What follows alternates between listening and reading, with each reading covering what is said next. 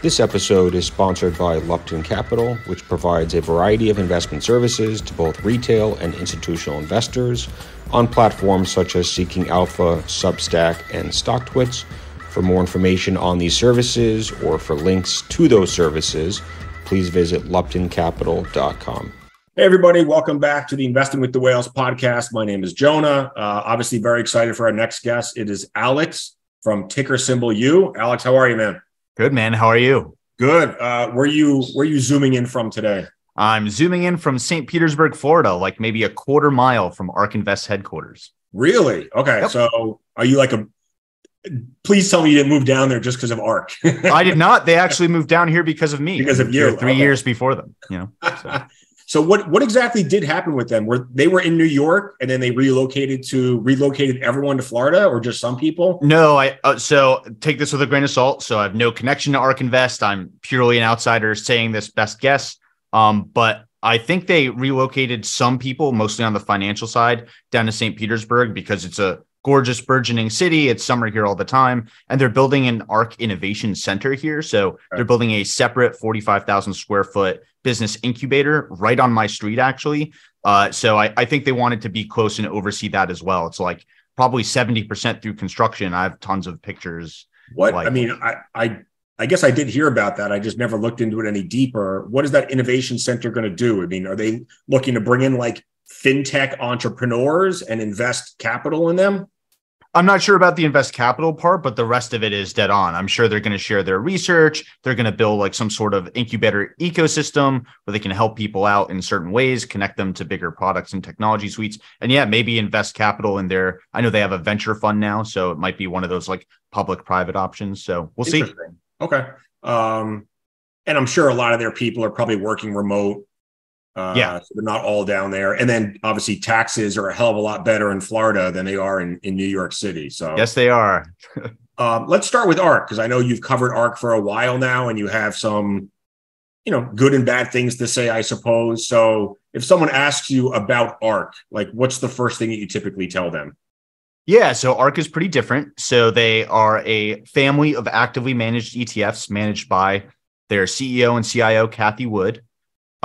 They're thematic ETFs. So they have one focused on advanced internet technology. They have another one on autonomy and robotics, space exploration, right? So they're these really forward-looking, technical, thematic ETFs.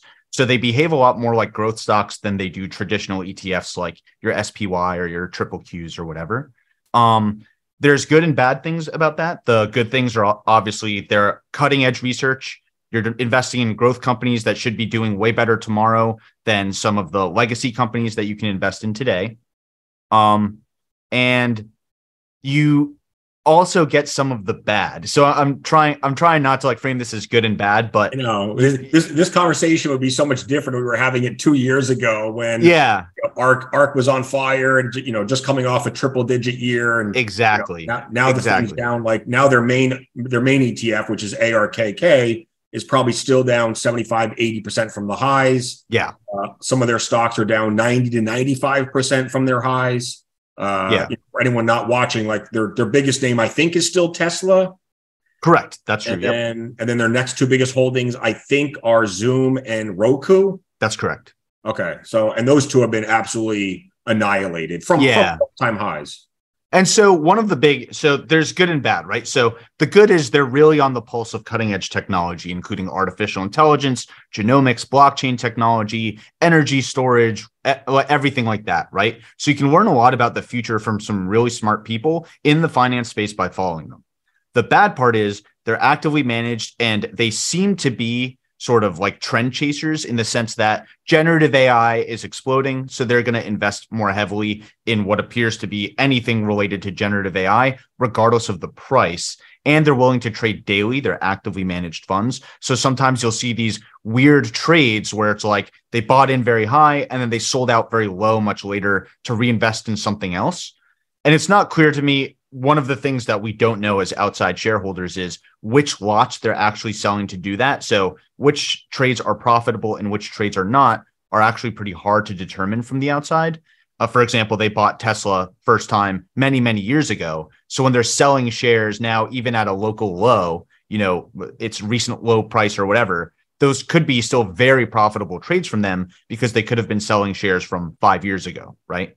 So that's something to keep in mind. Another thing to keep in mind is sometimes the names, like you were saying, Roku and Zoom, those aren't exactly the frontier of the space that we imagine when we think about space exploration stocks or stocks that are benefiting from the next generation of artificial intelligence and internet applications.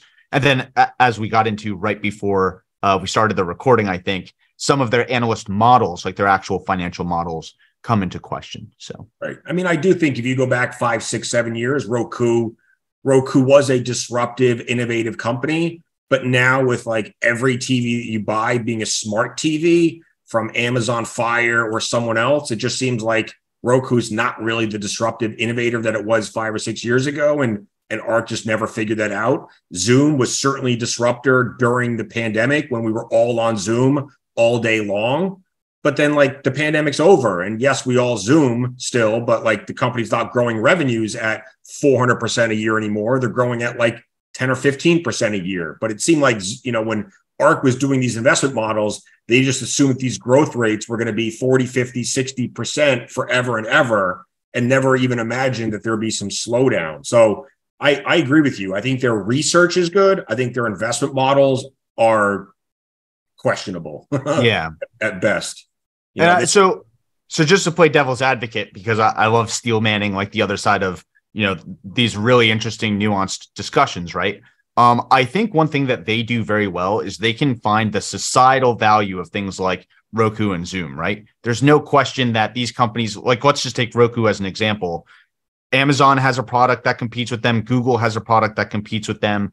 And yet Roku actually has a massive market share when it comes to like connected TVs that seemingly these companies that are hundreds of times bigger than them cannot displace them as like the king of. So there's clearly something intangible about Roku that is making them special, right? And the question is, how much is that worth? I think we all agree that Roku is probably actually the best solution. Their TVs don't lag. Most smart TVs, like you were talking about, actually have the Roku operating system built in. There's like reasons to invest in Roku if you believe in that their superior technology also gives them a superior valuation. And the question isn't, do they have superior technology? I think the answer is yes. The question is, how much is that actually worth? Like, why would I invest in Roku when if I buy a Google stock or an Amazon stock instead, I also get this incredible portfolio of other things they do, right? So, and even though obviously buying ARK, and, we're looking in a rearview mirror here, buying ARK 2 years ago at the highs was a big mistake. But now that it's already taken its punishment, it's down 80%. Some of these stocks are down 90%. They're back down to valuations that actually start to make some sense. Yep. And if you do look forward 3, 4, 5 years, I do think it's possible that ARK outperforms the SPY, the NASDAQ. I think the question is, what does growth look like for some of these companies going forward? And then what does the dilution look like? Because a lot of the ARK companies are still founder-led, but that also means a lot of insider selling, no insider buying. And it also means a lot of SBC, a lot of dilution. I mean, some of these companies like Coinbase, for instance, DraftKings, Palantir. Palantir. I mean, the annual dilution through SBC is just insane. Correct. And unless they really grow, you can outgrow that. You can expand margins fast enough to, sort of, cancel it out or overcome it. But yeah, I mean, if these companies don't grow 30, 40% a year and expand margins, that SBC, it will hold the stock price back, I think.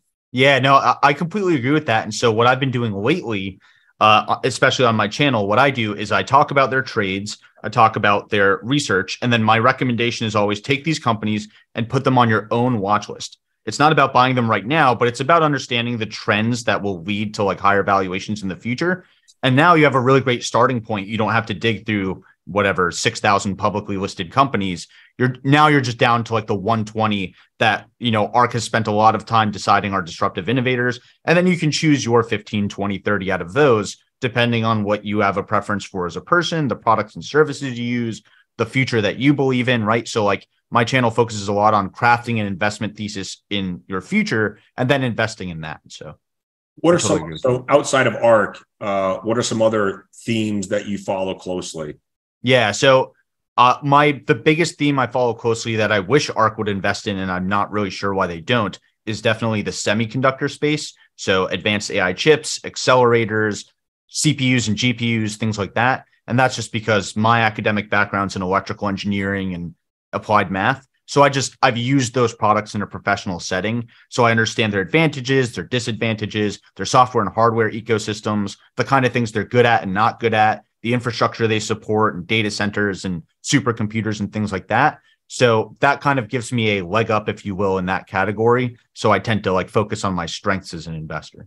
So the only, I mean, of all the sectors out there, especially the larger ones, semiconductors is really the one that I've stayed away from because I just don't really understand it. And there's just so many like aspects to it. And like you said, there's some big players. I mean, obviously there's NVIDIA, there's AMD, there's the legacy players like Intel, Qualcomm, and then you have Taiwan Semi and ASML. And it's like, holy crap, where the hell do I start? And I do think like to a certain extent, some people be better off just buying like one of the semi ETFs, you know, SOXX, I think is one, and SMH is another one. But let's say they wanted to drill down and try to understand this industry. Like, you know, it looks like NVIDIA is the leader in AI. I might be wrong. You know, AMD is starting to, you know, kind of kicking ass in like PCs, you know, taking market share from Intel. Qualcomm has always dominated the cell phone market. 5G. And I assume that's going to continue, although I don't know if Apple's doing their own chips. I heard something along those lines. So like, where do you even start? Like, where would someone even start to dig in and try to figure out which of these companies, you know, might be the most promising for investors going forward? Sure. Yeah. So first of all, I think you did a great job introducing the whole space. So I think you're way more up on it than you're giving yourself credit for. But basically, I think of things in sort of three layers, right? The first and most foundational layer are companies like ASML. Those are the companies that are building the machines and the tools that build the chips, right? So you're thinking about people know these are like school bus sized machines, right? Yeah. Yes. So I think they cost something like $250 million a piece. They take like 3 cargo planes to move, something like 20 trucks move them. You know, thousands of vendors come together to build them. But the system designer is a company called ASML. They're a Dutch company. And what they do is they put all the pieces together and they work on a process called lithography. And lithography is the process where you take like ultra high wavelength lasers and you etch chips onto those silicon wafers, those really pretty wafers that you see in all sorts of like chip commercials. So that's what they do. They etch designs at a fundamental level onto these wafers. They do a whole bunch of other things. But so them and companies like them are sort of the guts. They're the oven in the kitchen, so to speak, right? Like you need your chef, you need your oven, and then you care about your final product. They build the oven. The chef is going to be a company like TSMC, and TSMC is a foundry, pure play foundry. And what that means is they take chip designs from other people, so recipes, and then they build those chips for them. So they build chips for Apple, they build chips for NVIDIA. They don't build any chips for themselves. TSMC doesn't have any products or services other than building chips for other companies. So that's like one layer up. So that's the chef, they have the oven, and then what they do is they create, you know, muffins or tacos or whatever your analogy is for companies like Apple, NVIDIA, and whatever. And so that's the third piece of the puzzle is what applications do you care about? Are you a big believer that the iPhone is the best phone? Then maybe you care about Apple with the understanding that, hey, Apple designs these things, but TSMC builds them and puts them together along with Foxconn and other companies that develop all these different parts. And the machines at Foxconn and TSMC and all that are built by one layer down companies like ASML. So TSM, Taiwan Semi, is obviously based in Taiwan. If China invaded Taiwan, what would that mean for the global semiconductor industry? Yeah, I think that's a big reason that China may not invade Taiwan as soon as some people expect. I think it would be catastrophic. So, for example, something like 60% of all semiconductors come from Taiwan. There's other foundries besides TSMC in Taiwan. There's 2 or 3 others. But 90% of the world's advanced chips come from just TSMC. And when I say advanced chips, what I really mean is the small chips, high performance chips that make it into your phones and then the advanced chips that tend to make it into modern data centers, right? So if China invaded Taiwan, it would be catastrophic for the global chip supply chain. We would have a chip shortage and a whole bunch of things would happen. Compute would get much more expensive. So you would see companies like Netflix, just as an example, raise their prices a lot because the equivalent data centers would become much more expensive. Your iPhones and other electronics would also become more expensive because consumer electronics, like modern consumer electronics, also rely on these advanced chips. And then there would be a whole bunch of knock-on effects. Like the last time we had a semiconductor shortage, car prices went way up because the chips inside of cars were the bottleneck in getting new cars to the dealer that could be sold, right? Well, so I was just going to ask you that because, I mean, do remember during the pandemic, people were talking about, Ford and GM having like all these cars ready to made, just sitting in parking lots waiting for chips. Yeah. Whose chips were those? Who makes those chips?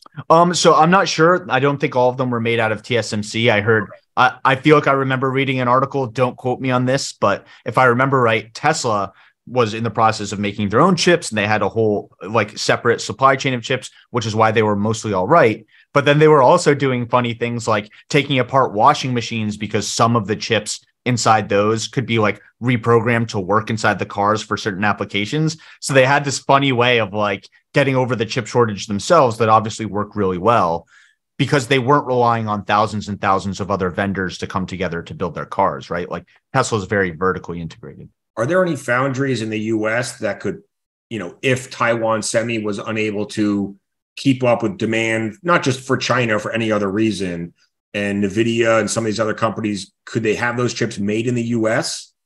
So the short answer is yes, but not soon. So with the CHIPS Act, providing lots of incentives for different foundries to come to the United States and build their foundries here, we are doing a lot of onshoring of that chip production, but that's still in the future. Those foundries, I can't remember which ones have broken ground and which ones have not, but they're certainly not up and ready and building chips today and at capacity, right? So that's a long few-year road to get those ramped up. But yes, in a few years, TSMC will have one or two big modern foundries in the United States, in Arizona, I believe, making chips. But even with that, the majority of their chips will be made still in Taiwan, just to be clear. What about AI? I know you do a lot with AI. Obviously, NVIDIA sort of plays into that as well. Yeah. Any other semiconductor companies that are on NVIDIA's level when it comes to chips for AI? Not for AI specifically, depending on what you mean. So AI means a lot of different things to a lot of different people, but basically what NVIDIA does really well is they make GPUs, graphics processing units, and GPUs tend to be the way that modern AI software gets accelerated. So at a high level, the components that they make for PCs and video games, scaled up versions of those are actually the infrastructure you want for the types of servers and supercomputers that run large AI applications, whether you mean OpenAI's models or whether you mean Google Cloud or whether you just mean big gaming data centers, whatever. Accelerators tend to be the way to do that. And that's like the one hardware ecosystem that NVIDIA has a crazy lead on. I think they have over an 80% market share of both PC GPUs, but also data center GPUs. So they're really the king when it comes to AI acceleration. Because there's certainly, Google owns search right now. I think they have 90% market share, if not higher. Obviously, OpenAI and ChatGPT are a potential threat to that, as they integrate into Microsoft products and Bing. And I've heard, though, that ChatGPT, like their search or query, whatever it's called, requires like 10 times the power of regular Google search. So it's so much more expensive. So it's going to be hard for, Bing and OpenAI to actually make money with ChatGPT. I don't know if that's actually accurate, but what makes it so much more expensive? Yeah. So, I mean, it's just a fundamentally different approach to like answering questions. I think search versus sort of these large language models is kind of not a faulty comparison, but sort of incomplete. There are certain questions you would ask to both of those things, but there are certain things you would never ask search to do that only chat can handle. And there are certain things that you would never ask chat because like a search is really all you need, right? So there's a Venn diagram between the two. And I think people think the overlap between them is a lot bigger than it really is. But these models are big and they're expensive to run. They use a process called inference, which is fundamentally different than how regular search works. And that's pretty relatively new compared to regular indexing and all the things that Google already has done for years to like organize the world's information. And so as a result, there's just like more practice and iteration that needs to go into that to drive the cost down to the same level that a more mature technology like search has already been like driven down and optimized. Google is also coming out with its own large language set of models. One is called Gemini. They just talked about it at Google I/O, and Gemini is going to be the GPT-4 competitor. And actually, the results look really promising. So Bard came out to an embarrassing start. Yeah, go ahead. Bard was a mess when they announced it like a month ago, right? It was. And you know, that's like the whole move fast and break things model in Silicon Valley, which maybe I don't agree with. Because if they held their horses for a little bit and got to where they are today before they started talking about Bard and Gemini and all of the things that they're talking about now, I think they'd be on a lot better footing. And a lot of people would take Google's position in this space a lot more seriously if they were like quiet, and then came out with something very big, because then the next time they're quiet, you're like, oh crap, I think they're working on something very big. And instead they kind of chose to go messy, lose $100 billion in market cap, right? Like, you know, this whole initial Bard fiasco. But Bard is actually shaping up to be a very viable product. Where does AI go from here over the next few years? Because it feels like there's ways to play it through Google, through Microsoft, NVIDIA. Like, what are the smaller companies that are doing stuff in AI, like public companies? I know there's a shitload of startups that are doing AI stuff, and I don't know any of them, so can't really talk about them. But like, what are the other, you know, outside of the mega caps, what other companies could give an investor, you know, some exposure to AI? Yeah, so I think about AI in a lot of different categories. That's like my channel has kind of pivoted to just being AI because it's turned out to be such a broad space. So the first area is just productivity, right? You're looking for the companies that are helping other companies increase their margins by leveraging ChatGPT, Midjourney, and all of these tools to do things that used to have to be done by hand. So whether you're talking about like a design company that went from designing logos for everyone, I'm making that up as a hypothetical. Right, like a Canva. I know they're not public, or an Adobe. You're 100%. Like Adobe is a great example, right? With Firefly, you're going to see a lot of productivity move to online, AI generated, right? So Adobe used to have this model, stock photography, right? Where they would pay photographers every time that their asset got downloaded, right? And so there was this revenue share model, this marketplace for stock photography. Guess what? If you go to stock.adobe.com today and you request an image and they don't have a good one for you, they generate it for you and they eat all of that margin themselves. They keep it because they didn't pay a photographer for that image. They just generated it, you know? So there's a lot going on there with tools for creatives. So another example would be Unity Software. That's a publicly traded company. And, you know, what they do is they're a big toolkit for video games, professional visualization, 3D art and asset design. So they're in spaces like automotive, architecture, and so on. Imagine being able to generate these 3D assets on the fly with AI instead of relying on expensive engineers, you know, graphics designers and people who take weeks and weeks to generate these assets.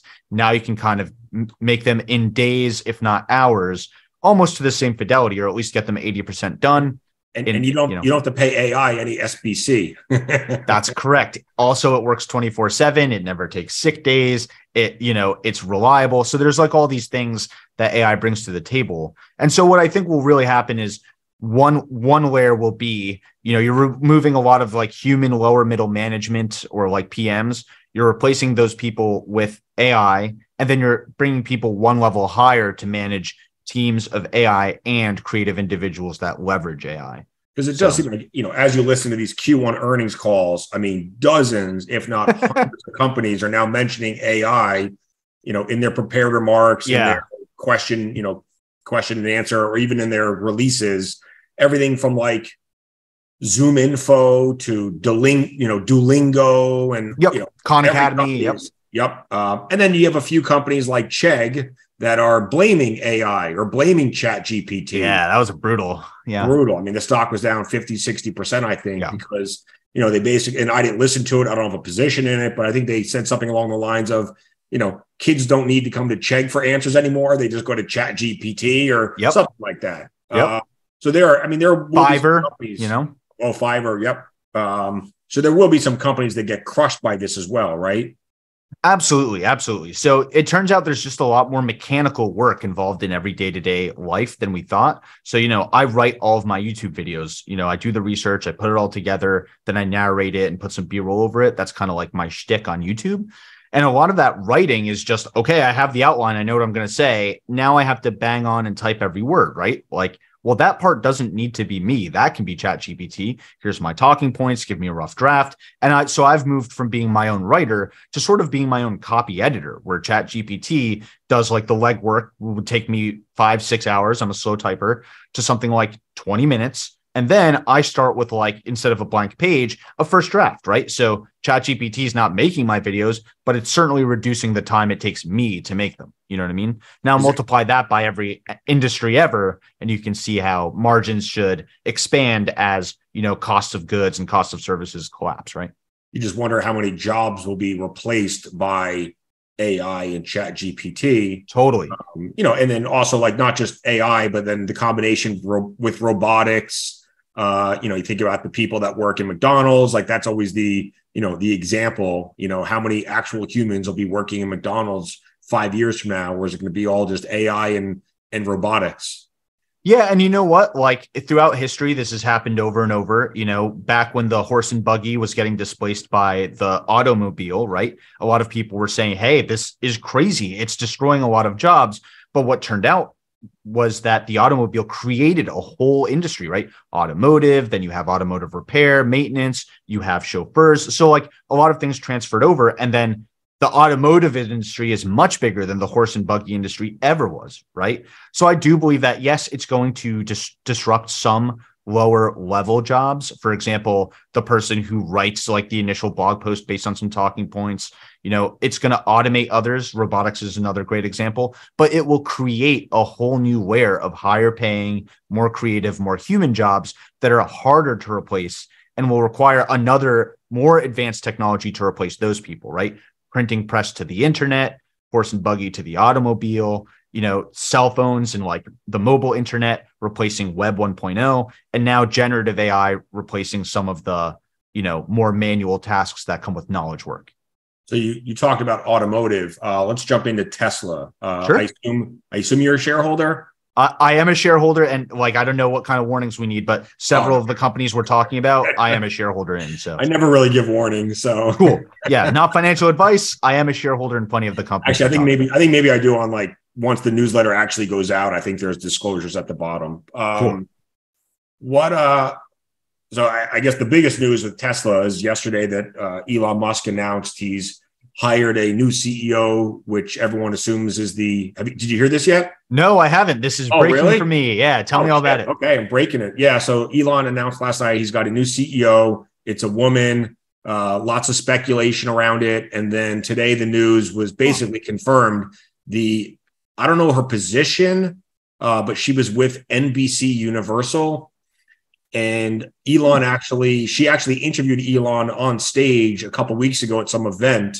So I don't know if that's when they met, or that's like that, they'd already known each other and they'd already been talking about it. But apparently she's going to be the new CEO of Twitter. Of Twitter, not Tesla. Oh, shit. Yeah, my bad. Yeah, of Twitter.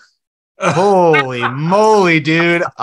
Your audience can't see this, but I actually peed a little bit when you said that, because that was actually really scary. So, okay, of Twitter. Okay. In some ways, I actually do think Tesla needs a real full-time CEO, and then Elon could be chairperson and whatever else, because he's got so much else going on. Should he really be the CEO of anything, or should he have a CEO in place everywhere, and then he oversees everything? But we can have that discussion later. So yes, I'm talking Twitter. Yeah.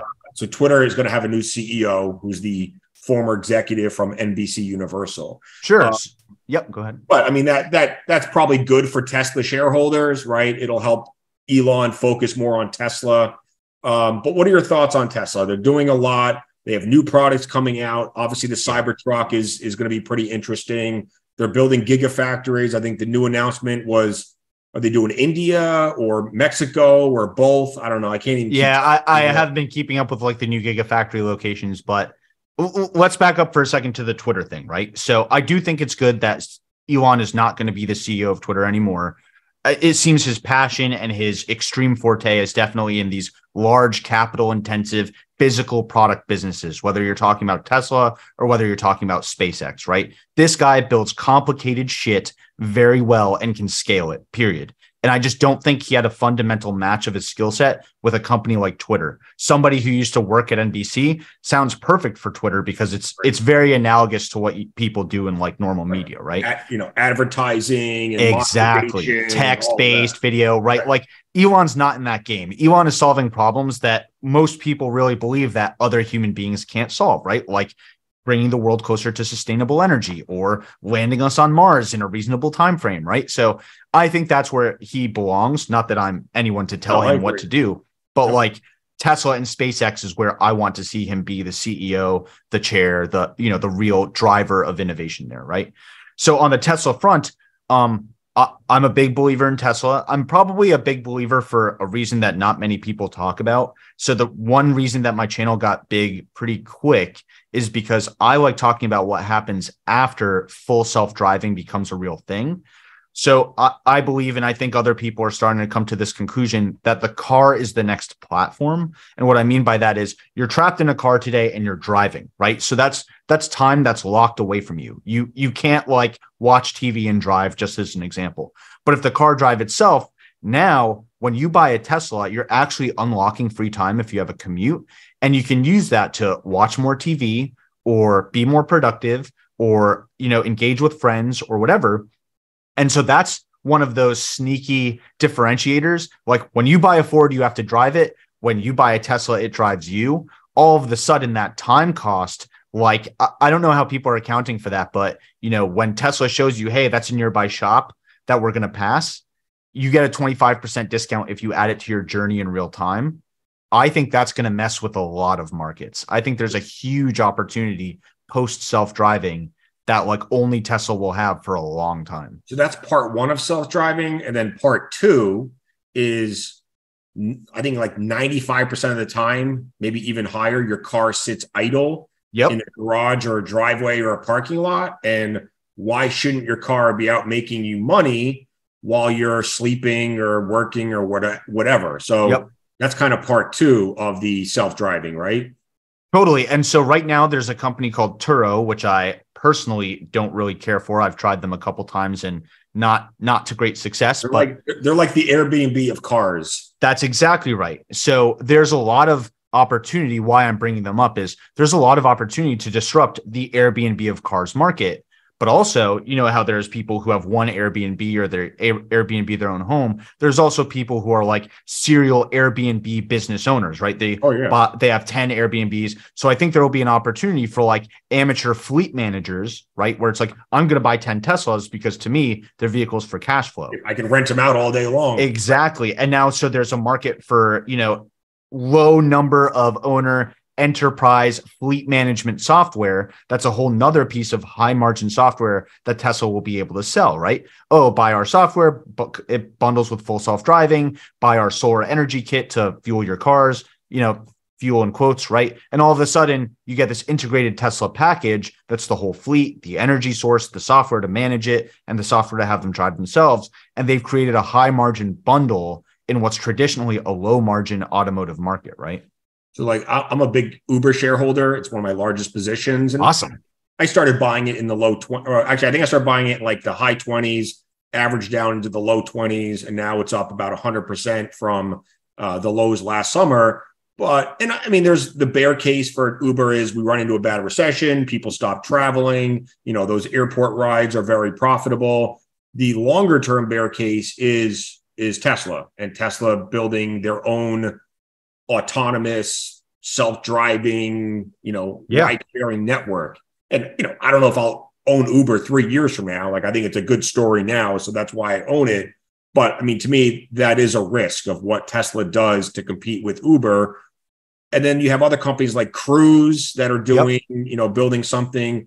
So, like, how is it all going to play out? Is Tesla going to partner with some of these companies or compete against them? Like, Uber already has like 100 million customers. Not everybody wants to be in a car, like a self-driving car. Like that's going to take, I think some people are going to have to they're not just going to jump on it right away. Totally. they'll prefer a human for a while, and then they'll slowly gravitate over to it. So like, I just wonder how it's going to play out. It's going to be pretty interesting.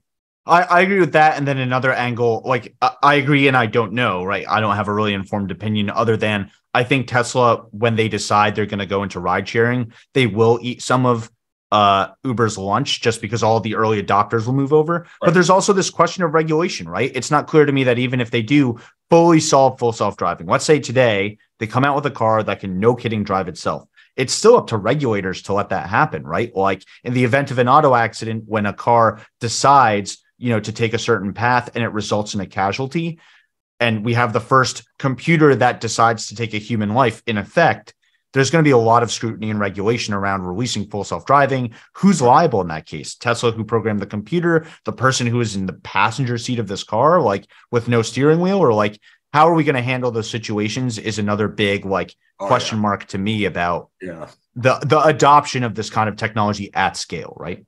And I do think it's possible that you could order an Uber and like in the app, you decide, do I want a human to drive me or do I want self-driving?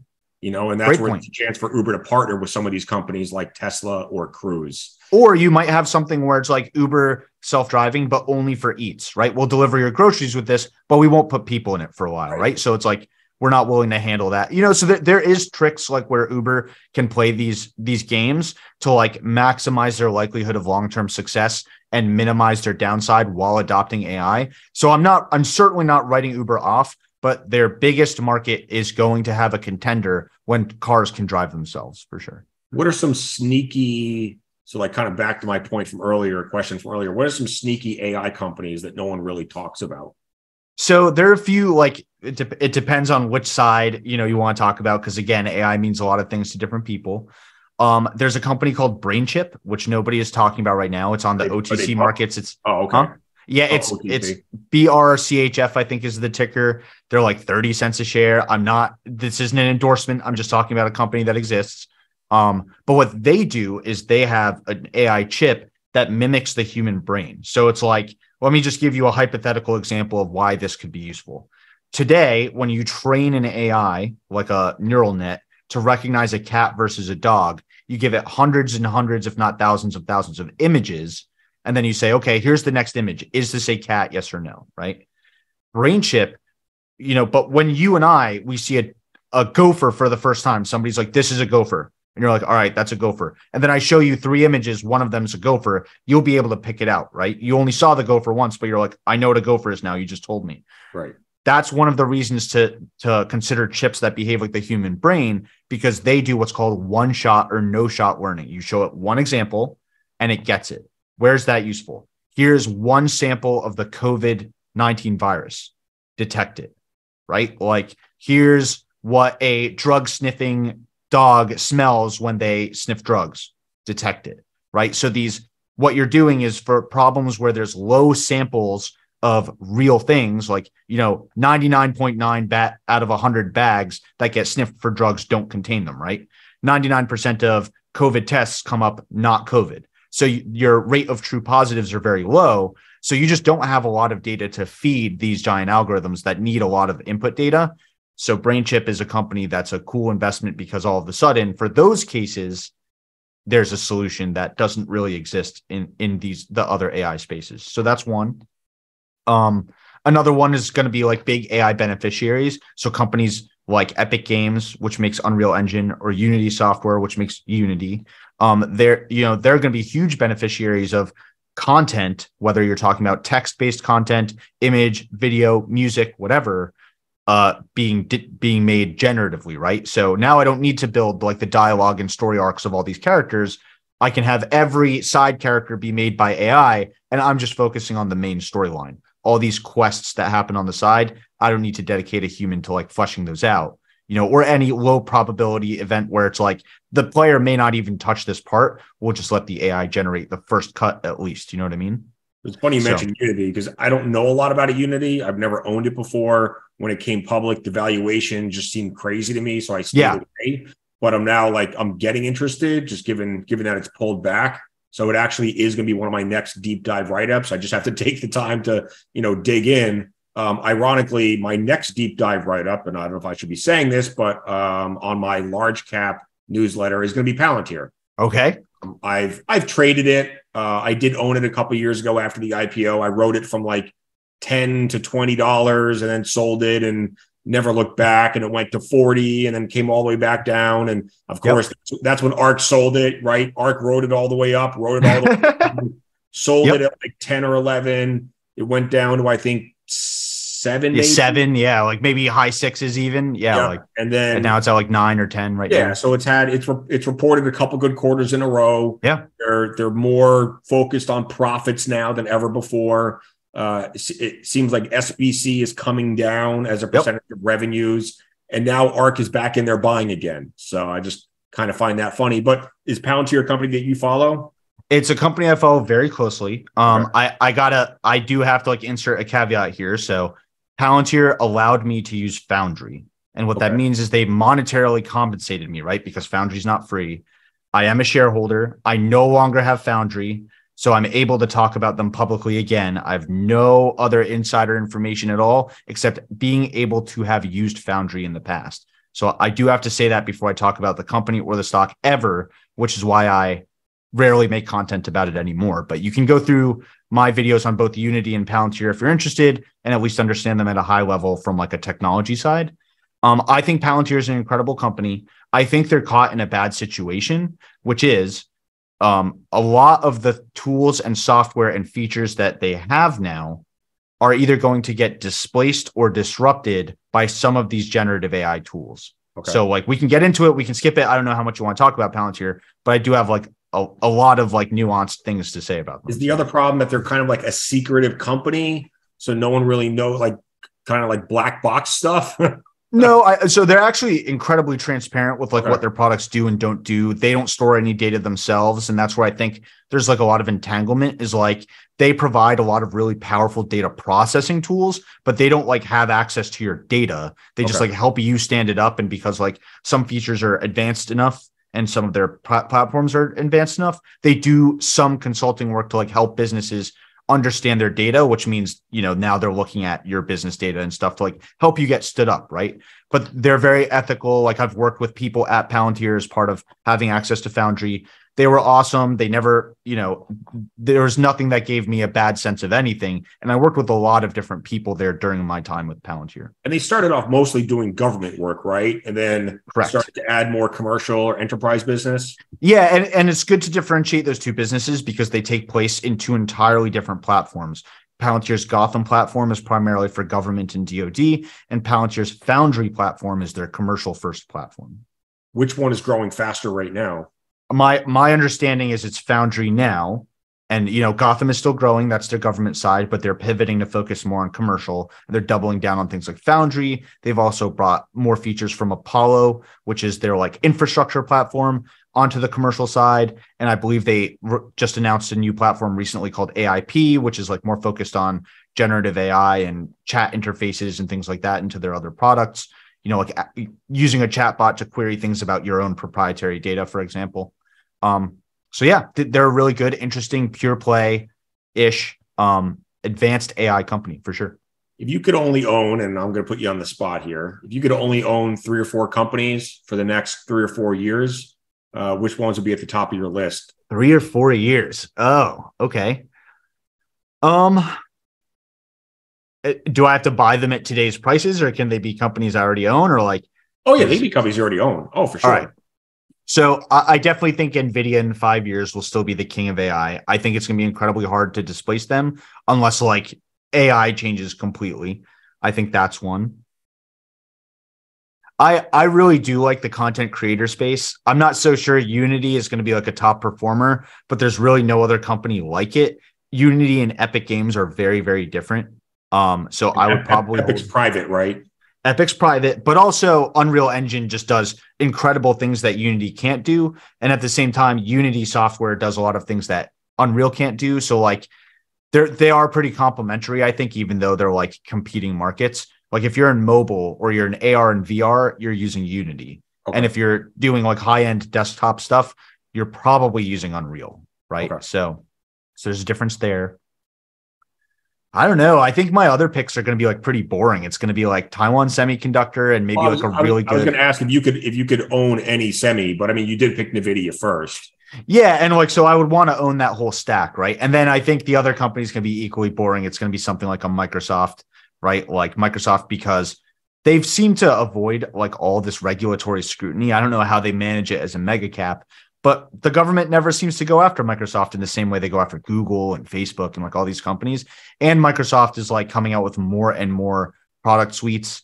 They're putting generative AI in all of their products and services with Copilot. They own pretty incredibly rich data sources. So they own GitHub and they own LinkedIn, which like I guarantee you in the next year, maybe two, we're going to start seeing companies privatize their data, right? Reddit, LinkedIn, all these companies are going to say, hey, if you want to crawl our database to train your AI models, you're going to pay us for that. Yeah. Right. So like Pinterest, I think is a really interesting company because they have the best data in the world on like, this is where people go to do their pre-purchase research. So everyone who's using Pinterest has a high intent to purchase. They're looking for something very specific and they get connected to vendors that they're like already ready to pull the trigger. Right. So imagine if a company like Amazon could step in and buy a Pinterest, like what that would do for their like e-commerce platform, or a company like Shopify, right?